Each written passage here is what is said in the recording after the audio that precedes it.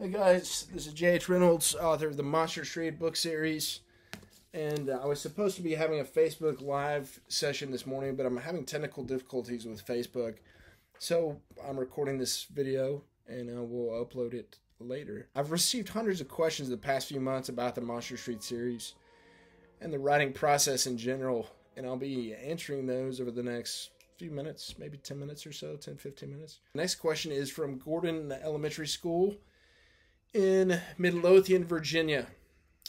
And the question is, what is your favorite part of being an author? And my favorite thing is sitting down every morning with my ET cup and,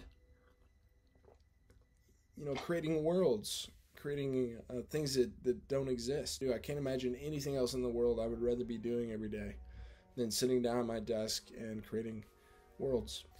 Next question is from Allison at AS Elementary in Irving, Texas. Her question is, what's a spooky story that has been your favorite? My favorite scary book when I was in elementary school was Scary Stories to Tell in the Dark. The illustrations especially were so spooky. I can remember sitting in my room with a flashlight and turning the pages and just feeling chills up my spine. The next question is from Audubon Elementary in Owensboro, Kentucky, and they ask, how do you come up with character names? My favorite place to get names is in graveyards. I love taking walks in graveyards, and I've gotten a lot of names from tombstones. Next question is from Audubon Elementary in Owensboro, Kentucky, about how long does it take you to write one book? It depends. This book, the first book in the Monster Street series, I wrote off and on over about 6 years. I'd write a draft, put it away, work on something else. I might pull it back down 6 months or a year later, do a draft, put it away. Off and on. The second book, I think I had like 8 weeks to write a draft. The draft, I think I had 1 revision, something like that. Same with Carnival. Next question is from Cadence at Joanna Woodson Elementary in Joanna, South Carolina. And she asked, do you write on paper or do you type? Good question. I do all my outlining on paper. I have to be intimate with when I'm putting all the puzzle pieces together, I have to do it with a pen and paper. But I do all my drafting of the manuscript on the computer. Next question is from Bill Burden Elementary in Liberty Hill, Texas. Do you limit how many pages you do in a book? I don't think about the pages, really. That's a good question. I think about word count. Word count is a big thing in the publishing world. You have to hit a specific word count for a specific market. So the Monster Street books range from about 20,000 words to 24,000 words. I believe this one's right at about 20,000 words, and I think one of these is about 24,000 words, or maybe the fourth book is 24,000. So it ranges between those, and that's on the low end of the word count for middle grade books. Middle grade goes up to 50,000, 60,000 words. Next question is from Colin and Austin at Hyde Elementary School in Clear Creek ISD. And they wrote, I noticed that one of your books is dedicated to a childhood friend. Did you include any of your memories or real names in your books? The Halloweeners is dedicated to my childhood friend Clay Rodman, who was my best friend in the neighborhood where I grew up. Every day after school I rode my bike to his house, or he came to my house, or his house was about 50 yards away if we jumped a fence. So I would sometimes go up and jump over a neighbor's fence and be in Clay's backyard. And so he's the guy I spent so much of my childhood with. And we had this one great Halloween night where we both dressed up as Dracula. And I wanted to sort of write something that kind of immortalized that night and that friendship. And the main character of the Halloweeners is named Fisher, who was the name of another one of our friends in our neighborhood. Next question is from Scotts Creek School in Sylvan, North Carolina. The question is, how many times do you revise your work before sending it in to be published? And what does the process look like? If I'm on a deadline, it's very quick. So if I have 8 weeks or somewhere around there to write a draft, then I have to sit down, outline real quick, come up with the character names, the story, write a draft, try to maybe do 1, 2 drafts, turn it in to my editor. They'll send back feedback. I do one big revision and send it back. And that's pretty much it. We might change a couple little things, but when writing on a deadline, it's like the second or third draft of the story that is going to print. And then, of course, you do copy editing. But it's an interesting process. Writing on a deadline is a different process than if you're just writing on your own. Next question is from Madison in 5th grade at Southington School in Southington, Connecticut. Madison asked, did you ever work with a mentor author? Someone that I admired in the business that I was Ray Bradbury, and I sent him a letter when I was in my mid-20s writing short stories and that kind of thing. And I sent him a letter on Halloween night one year, and 5 days later I received a phone call from him. And it was one of the best moments of my life. But we shared about a dozen phone conversations over the course of the next few years before he passed away. And he read some of my short stories and gave feedback, some poetry. He was such a huge inspiration to me at that time.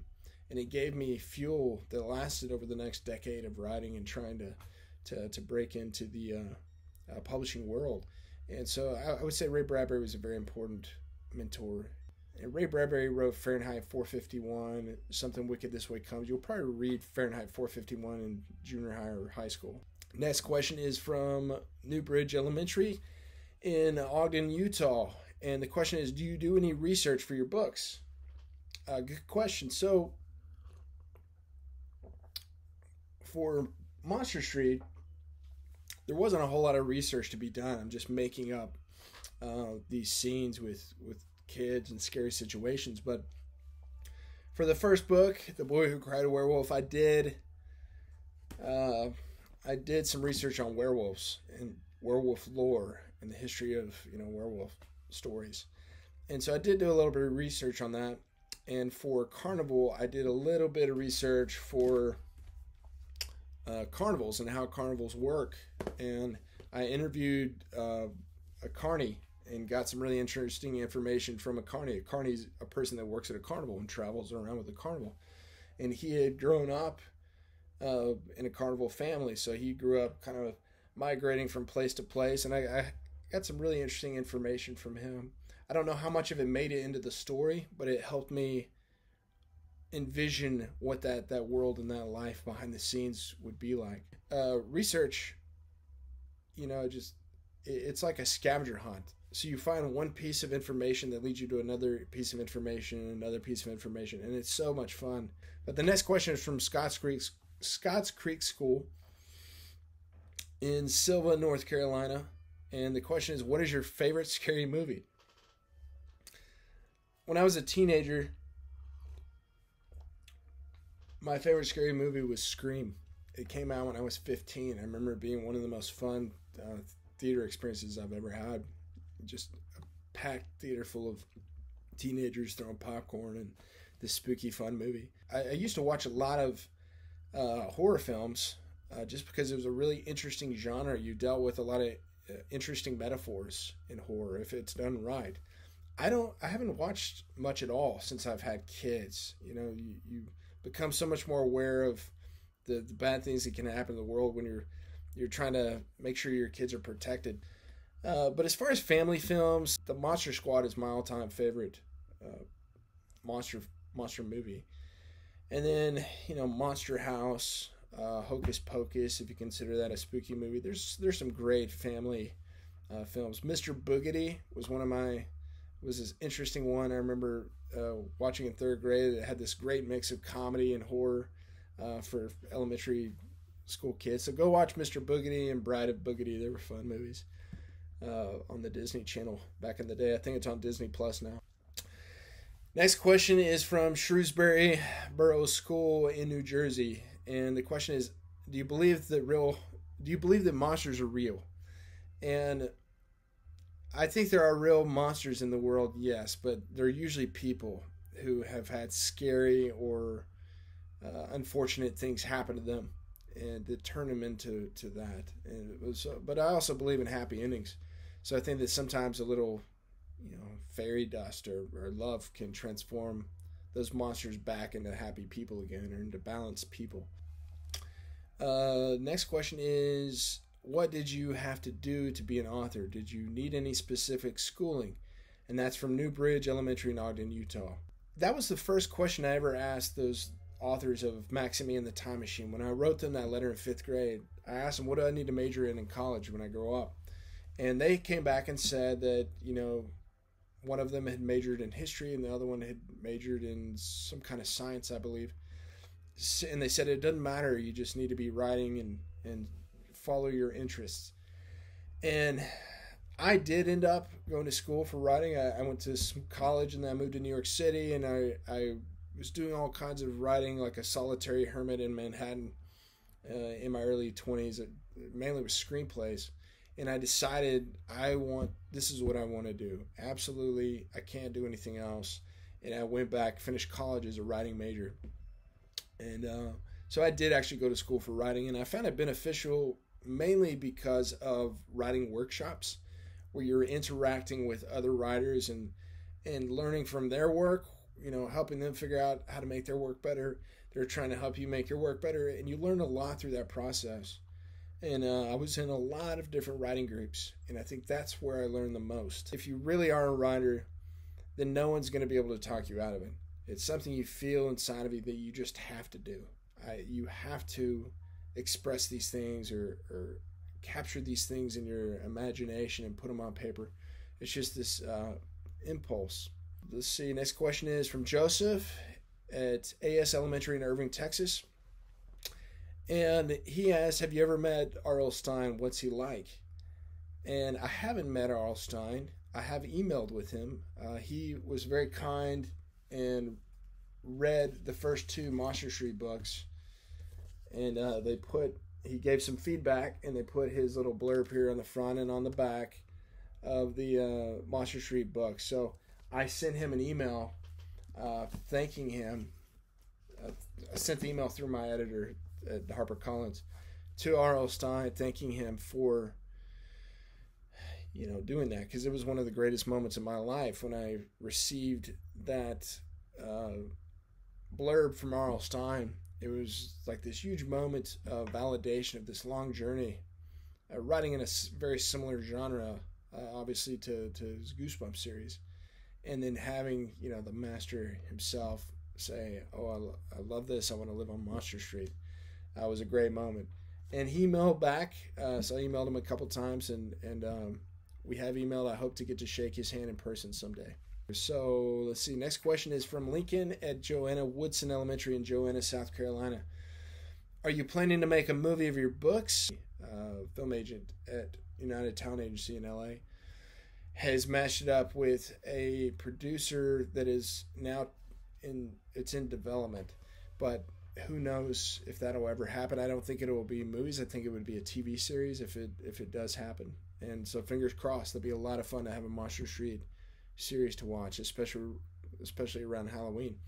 This next question is from Mackenzie at Hyde Elementary in Clear Creek ISD. And her question is, have your kids read your books? What do they think of you being an author? They haven't read the books. They're about to turn 2 and 4. But they're very aware of, at least my oldest is very aware of what's going on. And she loves going to the book signings and giving out candy. Like people are trick-or-treating at the book signing. And she's very enthusiastic and such a cheerleader. It's been a lot of fun to get to share that experience with her. Next question is, which Monster Street book is your favorite? And that's a good question. It's hard to choose a favorite. It's kind of like choosing a favorite child. But if I had to choose one to tell anyone to read, it's a hard one. I really like Carnival. I like the themes and the metaphors and the allegory of the story a lot. That's probably my favorites. But this one is a lot of fun to read out loud. If a classroom's ever going to read one of them, I think this is a fun read aloud. Carnival is quite a bit scarier than these first 2, in my opinion. This one is from Ira ISD in Ira, Texas. Which book was the hardest for you to write? Interesting question. Probably The Halloweeners, only because it was the first book I'd ever written on a really tight deadline. I think I had 8 weeks to outline it and turn a draft into my editor. And then I got to do one revision and then turned it in. And I remember him coming back and be like, all right, we're going to go ahead and send it to copy editing. I was like, wait, what? That's it? I thought I had like 5 or 7 more drafts. And so it's like, it was a learning experience for me to realize, whoa, that's really, you just have this small amount of time. You can't just keep going back and revising and polishing every sentence in the story. Ironically, Carnival was probably the easiest for me to write. I've been taking notes on it for about 7 years. And even if most of the notes never made it into the story, I'd been living in my mind. Anytime I thought about the story, I kind of had an idea of the tone I wanted for it. So that one I wrote pretty quickly. What is your writing process like from start to finish? That is from Jude at Hyde Elementary in Clear Creek ISD. I'll get to know the characters a little bit, do a rough sketch outline, come back to the characters, tighten them up a little bit of exactly what they're going to be like, go do another outline, maybe do some more tweaking with the characters, another outline. And after the outline's finished, I then go start drafting. And I feel like I've done all the real hard work in the outlining, trying to figure out how the story's going to fit together, how everything's going to piece together. And so it's easier for me from then on out to just sit down for a couple hours. Oh, here's a draft of a chapter. And then it's just about going back and revising and making sure everything's going to stay polished. The next question is from Cassie at Trivium Academy in Dallas-Fort Worth area. And her question is, what do you do when you get stuck and can't come up with an idea? If I ever am trying to solve a story problem, if there's something I've got to figure out how it's going to fit, I go pace. I'll go walk back and forth in my study or out on the porch or outside, and I'll just think through it. And eventually, my mind, I think any creative mind, it just solves it eventually. I've never run into a story problem that I couldn't solve at some point. So you just have to have trust and faith that if you keep pondering it and you keep thinking through the possibilities, you're going to arrive at a conclusion, even if it seems like a really hard story problem. Also tell kids when I go to schools that they never have to run out of ideas because of one question. It's the most powerful question in the universe, and the question is, what if? If you bring out what if, that question, it will lead you to an infinite amount of other pathways of thought. Next question is from Gordon Elementary in Midlothian, Virginia. What is your favorite book? If you're in elementary school, my favorite book when I was a small child was Where the Wild Things Are by Maurice Sendak. But in my adult life, To Kill a Mockingbird by Harper Lee was probably, if I had to choose one, that would probably be it. My all-time favorite story, it's not really a novel, it's more of a novella, is A Christmas Carol by Charles Dickens. Next question is, if you can meet one famous author, who would you want to meet and why? Living authors, probably J.K. Rowling. Authors who lived before our time, probably Mark Twain, Ralph Waldo Emerson, Shakespeare. What is your favorite thing to do during free time? That's from Southington School in Southington, Connecticut. I love spending time with my family, but I'm also, I love astronomy. We go to the observatory. We have telescopes at our house we use. Love music, piano, guitar, bagpipes. We just got my daughter her first harmonica last Christmas, so karate as well. I love karate, and I love movies, so I love sneaking away to the movie theater. Next question, what are you currently working on? Do you plan on writing another series? From Scotts Creek School in Silva, North Carolina, asked, if you like time travel so much, why didn't you include that in your writing?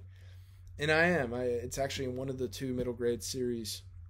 Actually, it's in 2 of the middle grade series that I have, that I'm kind of developing right now. What words of encouragement do you have for young authors? That's from Audubon Elementary in Owensboro, Kentucky. There's a video on YouTube and my website that you can look at, top 5 writing tips for kids. Make sure you're living a great story. That's the most important thing you can do, is make sure the story you're living is a good one. But thank you guys. That's all for this live session today. Appreciate all your thoughtful questions, and I hope to see you again soon. You can visit my website, JH Reynolds, for more videos about Monster Street and the writing process. And much wonder to each of you, and I'll see you again soon.